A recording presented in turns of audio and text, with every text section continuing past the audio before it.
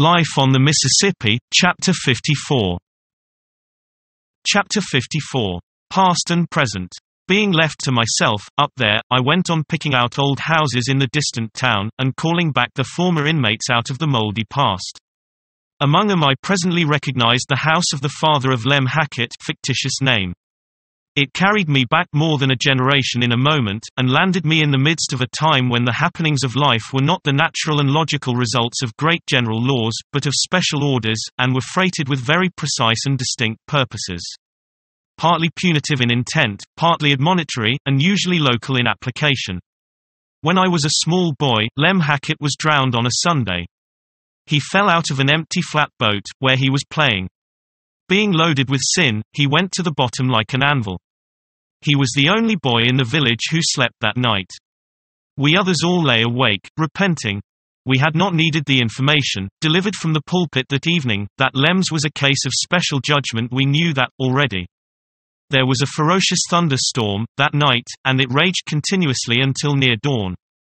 The winds blew, the windows rattled, the rain swept along the roof in pelting sheets, and at the briefest of intervals the inky blackness of the night vanished, the houses over the way glared out white and blinding for a quivering instant, then the solid darkness shut down again and a splitting peal of thunder followed, which seemed to rend everything in the neighborhood to shreds and splinters. I Saturday up in bed quaking and shuddering, waiting for the destruction of the world, and expecting it. To me there was nothing strange or incongruous in heaven's making such an uproar about Lem Hackett. Apparently it was the right and proper thing to do. Not a doubt entered my mind that all the angels were grouped together, discussing this boy's case and observing the awful bombardment of our beggarly little village with satisfaction and approval. There was one thing which disturbed me in the most serious way. That was the thought that this centering of the celestial interest on our village could not fail to attract the attention of the observers to people among us who might otherwise have escaped notice for years. I felt that I was not only one of those people, but the very one most likely to be discovered. That discovery could have but one result. I should be in the fire with Lem before the chill of the river had been fairly warmed out of him. I knew that this would be only just and fair. I was increasing the chances against myself all the time, by feeling a secret bitterness against Lem for having attracted this fatal attention to me, but I could not help it. This sinful thought persisted in infesting my breast in spite of me. Every time the lightning glared I caught my breath, and judged I was gone.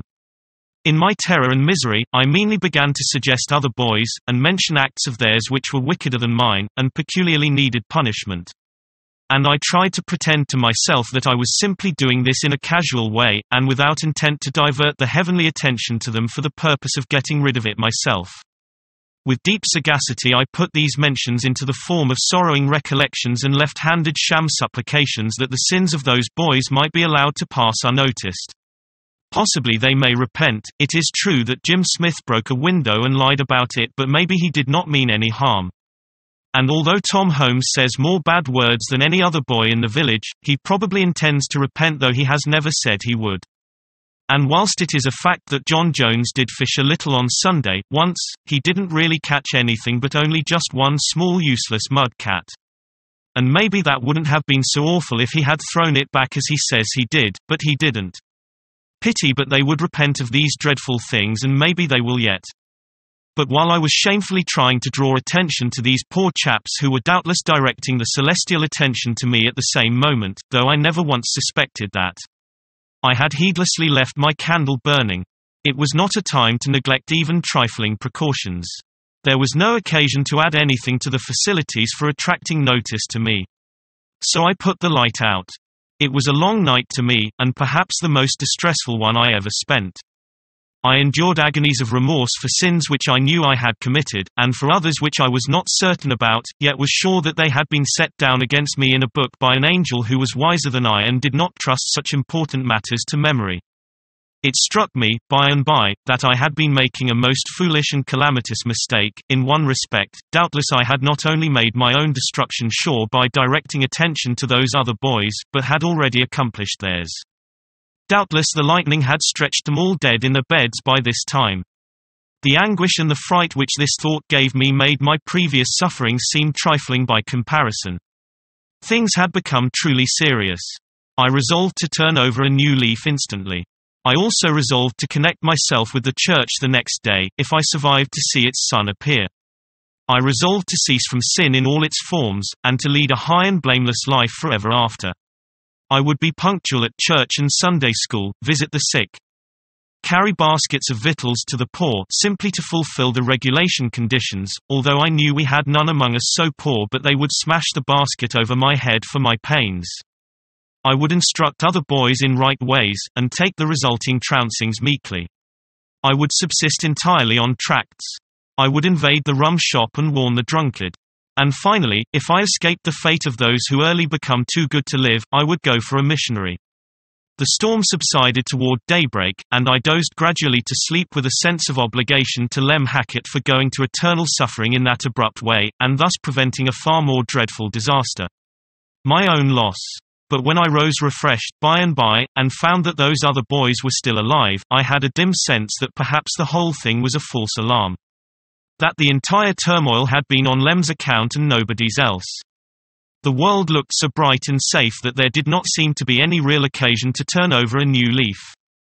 I was a little subdued, during that day, and perhaps the next. After that, my purpose of reforming slowly dropped out of my mind, and I had a peaceful, comfortable time again, until the next storm. That storm came about 3 weeks later, and it was the most unaccountable one, to me, that I had ever experienced, for on the afternoon of that day, Dutchy was drowned. Dutchy belonged to our Sunday school. He was a German lad who did not know enough to come in out of the rain, but he was exasperatingly good, and had a prodigious memory. One Sunday he made himself the envy of all the youth and the talk of all the admiring village, by reciting 3,000 verses of scripture without missing a word. Then he went off the very next day and got drowned. Circumstances gave to his death a peculiar impressiveness. We were all bathing in a muddy creek which had a deep hole in it, and in this hole the coopers had sunk a pile of green hickory hoop poles to soak, some 12 feet under water. We were diving and, seeing who could stay under longest, we managed to remain down by holding on to the hoop poles. Dutchy made such a poor success of it that he was hailed with laughter and derision every time his head appeared above water. At last he seemed hurt with the taunts, and begged us to stand still on the bank and be fair with him and give him an honest count. Be friendly and kind just this once, and not miscount for the sake of having the fun of laughing at him. Treacherous winks were exchanged, and all said, "All right, Dutchy. Go ahead, we'll play fair." Dutchy plunged in, but the boys, instead of beginning to count, followed the lead of one of their number and scampered to a range of blackberry bushes close by and hid behind it. They imagined Dutchy's humiliation, when he should rise after a superhuman effort and find the place silent and vacant, nobody there to applaud. They were so full of laugh with the idea, that they were continually exploding into muffled cackles. Time swept on, and presently one who was peeping through the briars, said, with surprise, "Why, he hasn't come up, yet." The laughing stopped. "Boys, it's a splendid dive," said one. "Never mind that," said another, "the joke on him is all the better for it." There was a remark or two more, and then a pause. Talking ceased, and all began to peer through the vines. Before long, the boys' faces began to look uneasy, then anxious, then terrified. Still there was no movement of the placid water. Hearts began to beat fast, and faces to turn pale. We all glided out, silently, and stood on the bank, our horrified eyes wandering back and forth from each other's countenances to the water. Somebody must go down and see. Yes, that was plain, but nobody wanted that grisly task. Draw straws. So we did with hands which shook so, that we hardly knew what we were about. The lot fell to me, and I went down. The water was so muddy I could not see anything, but I felt around among the hoop poles, and presently grasped a limp wrist which gave me no response. And if it had I should not have known it, I let it go with such a frightened suddenness. The boy had been caught among the hoop poles and entangled there, helplessly. I fled to the surface and told the awful news. Some of us knew that if the boy were dragged out at once he might possibly be resuscitated, but we never thought of that. We did not think of anything. We did not know what to do, so we did nothing. Except that the smaller lads cried, piteously, and we all struggled frantically into our clothes, putting on anybody's that came handy, and getting 'em wrong side out and upside down, as a rule. Then we scurried away and gave the alarm, but none of us went back to see the end of the tragedy. We had a more important thing to attend to. We all flew home, and lost not a moment in getting ready to lead a better life. The night presently closed down. Then came on that tremendous and utterly unaccountable storm. I was perfectly dazed. I could not understand it. It seemed to me that there must be some mistake. The elements were turned loose, and they rattled and banged and blazed away in the most blind and frantic manner. All heart and hope went out of me, and the dismal thought kept floating through my brain, if a boy who knows 3,000 verses by heart is not satisfactory, what chance is there for anybody else?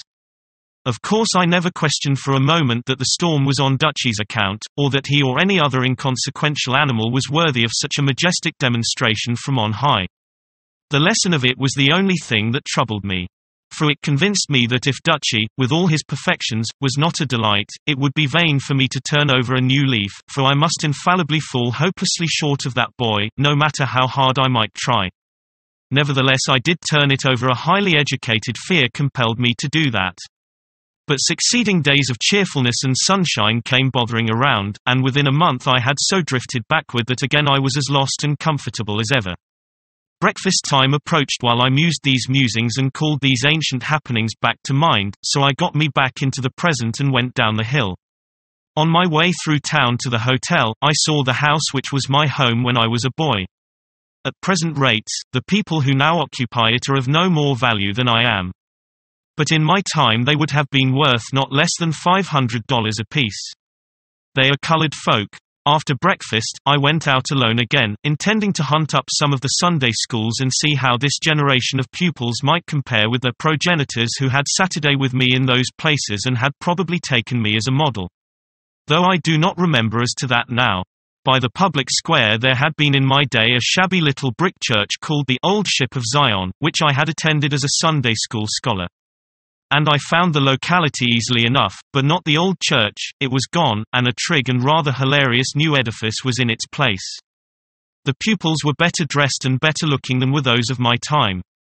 Consequently they did not resemble their ancestors, and consequently there was nothing familiar to me in their faces.